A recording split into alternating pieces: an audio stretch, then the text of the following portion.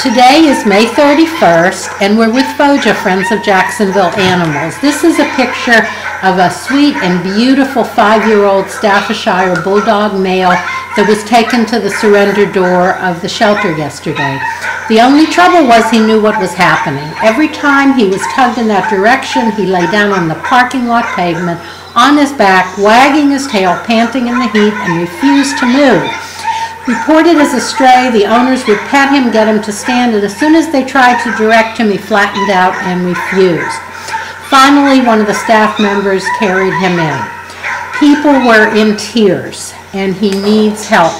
Today, he is shaking so hard, he will not come out of his cage. Please save this dog.